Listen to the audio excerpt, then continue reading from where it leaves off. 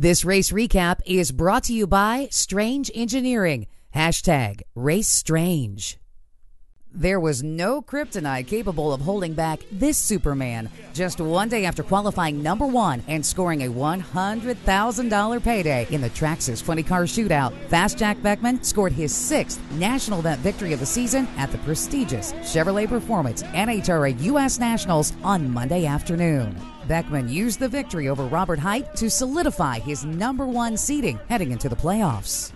I wish you could give me a night's sleep just to kind of catch up on the physicality of this weekend, to appreciate the enormity of it. I mean, it's stunning. You know, with Gary Linfoot out here, he's on the back of our trailer with his exoskeleton on and doing things for Infinite Hero Foundation, and Dodge and Matco and Sandvik, everybody at DSM. This is our home race. All the crew has got their wives, girlfriends out here, wives or girlfriends out here, and to have the home race for them to be able to celebrate. And Robert, I tanked the thing way in, so my light was artificial on that one. But Robert has owned me the last two times we're here. Great team. They're back in the fight. Now it's a 6-race slugfest, and there's 10 great cars. Erica Enders closed out the regular season by beating teammate Drew Skillman in an all-elite performance Pro Stock final round. The Indy victory was the first for Enders, who tied drag racing legend Shirley Muldowney for second on the all-time female wins list at 18. It also marked the first time in drag racing history for a female Indy Pro Stock winner. You tie Shirley Muldowney with 18 career wins. What are you thinking right now, E? It's really hard to put into words, Gary. I hate being a girl sometimes, but I give God all the glory. You know, sometimes you wonder why things happen a certain way, and I didn't quite understand it a few years ago here in the finals, but things always come around, and I can't thank him enough. So, for Richard Freeman for giving me the opportunity, I always thank him. In the Pro Stock motorcycle division, Jerry Savoy knocked off the number one qualifier Chip Ellis in the final round. Savoy scored his first career Indy title when Ellis fouled. My good buddy Chip, he actually gave me one because we had a really bad run. We burned up the clutch last round. And Chip, I love you, brother. And I want to say thank you. I'm going to tell everybody out there tonight, will you pray for Junior Pippen? He's an awesome guy. The emotion of the moment and the thoughts that go to Junior Pippen.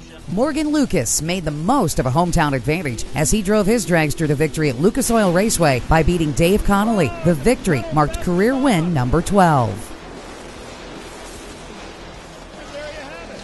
Morgan Lucas, 6'18", 6.181, 169 miles an hour. Time driver out here only on a handful of races this season.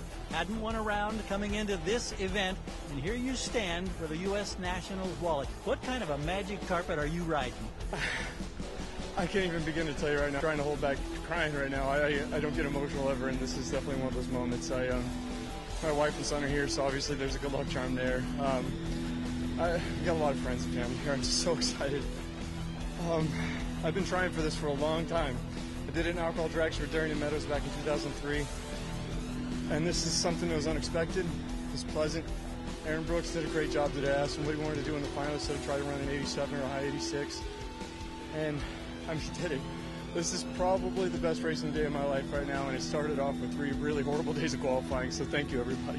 It didn't take too many attempts for Pro Modified's Rick Snavely to score his first NHRA crown. Racing for just his second time in the J&A Pro Modified Series, Snavely outreacted and outran new points leader Mike Janis in the final round.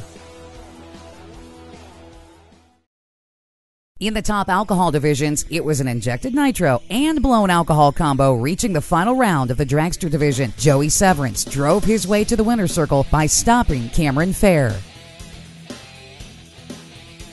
Winning the funny car portion, Andy Bull won his second career NHRA national event crown as he defeated Andy Whiteley. Bull used a starting line advantage to his favor as he won with a 5:62 elapsed time.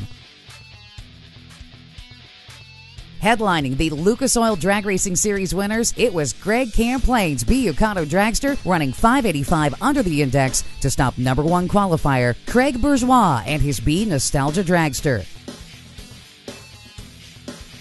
Superstock racer Jeff Roel made his first trip to a final a memorable one with a 003 reaction time and a dead-on 9:56 elapsed time to beat Jimmy DeFrank. Joining Roel as a first-time winner was Kyle Ratliff, who survived 7 rounds of competition to take home his first Wally at the expense of Tom Rambeau.